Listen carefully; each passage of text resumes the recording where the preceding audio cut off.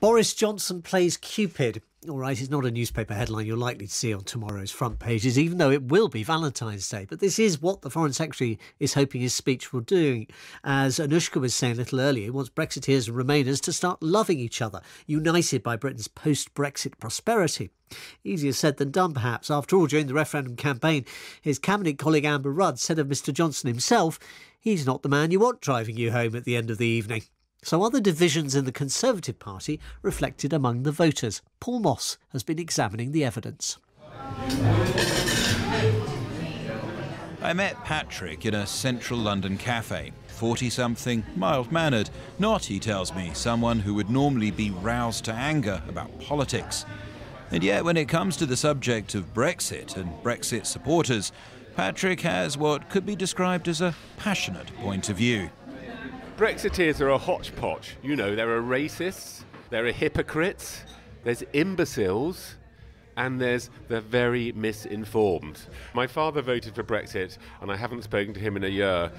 Look, this is going to sound to some people absurd, to not speak to your own father because of a difference of opinion over Brexit. Look, a donkey with a brain tumour can see that Brexit is a bad idea. Most people I know are against Brexit. About 50% of them feel like me. They're outraged and they find it difficult to talk about Brexit without getting wound up because it is such a heinous crime. It wasn't supposed to stay this bitter. David Cameron famously hoped that the EU referendum would finally settle the issue for a generation. And yet, more than a year and a half since that vote, it seems the wounds from the campaign haven't even begun to heal. I've come to the London School of Economics, where academics have been carrying out an extensive survey on attitudes to Brexit, and specifically about the attitude that both Brexiteers and Remainers have towards their own side and the opposition. There's a new divide in public opinion, new tribes that are formed around Leavers and Remainers. Those carry sort of real strong emotional attachments. Sarah Hobbolt is Professor of Politics at the LSE and took me through some of the results her survey had found. Remainers and Leavers are both very likely to describe their own tribe, their own side in very positive terms, whereas they tend to describe the other side in very negative terms. It means that we see people from the other tribe not just as someone we disagree with politically, but also someone that we think is close-minded, less intelligent and more selfish and self-interested. And that translates into sort of everyday life. So for example, we ran an experiment where we asked people, who would you like as a lodger if you had a room to rent out? And we found that the really decisive factor was the Brexit vote. So in other words, people don't want to rent their room out to someone who they see as belonging to the other tribe. Is the division over Brexit any more hostile than other political divisions that have existed in Britain? It seems so at the moment, yes. What we do find is that when we compare with party support, so are you a Conservative supporter or are you a Labour supporter, we find that these new Brexit identities are even stronger.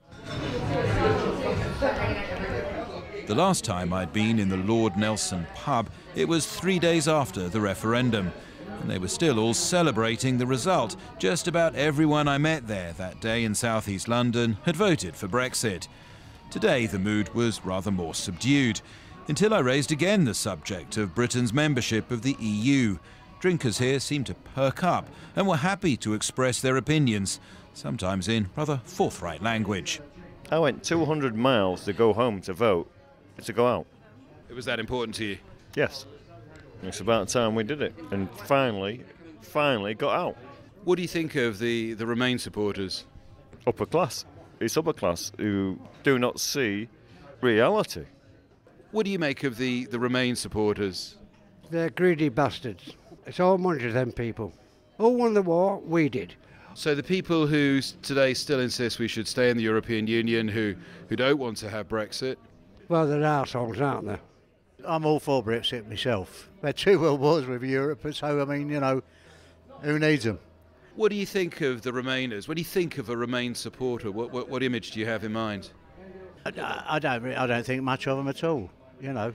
Most of them are, of course, people with the money. You've had your choice, you had the vote, that's it. Follow it through.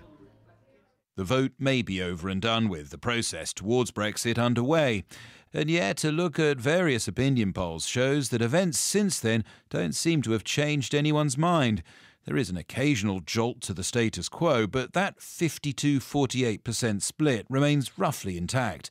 Ben Page is chief executive of the polling firm Ipsos Mori and sees this as another sign of the continuing division which cuts through Britain today. Whatever evidence comes out, whether about the economy or about anything else, the two sort of blocks of voters, and particularly the hardcore on each side, really don't want to admit that anything, that they've changed their minds or that anything would ever alter their decision. Brexit was an event in 2016, or the referendum, but we've gone on arguing about it like cats and dogs ever since, and none of it's settled. Well, it won't be settled even in March 2019. It seems that the Foreign Secretary, Boris Johnson, wants to bring the two sides together, Brexiteers and Remainers, to attempt some kind of reconciliation. Given what you know, how would you rate his chances? I think it's like somebody attending a bonfire party with some kerosene to try and calm things down. I really don't think that a speech by Boris Johnson is going to make the slightest bit of difference, quite frankly. Ben Page of Ipsos Mori talking to Paul Moss.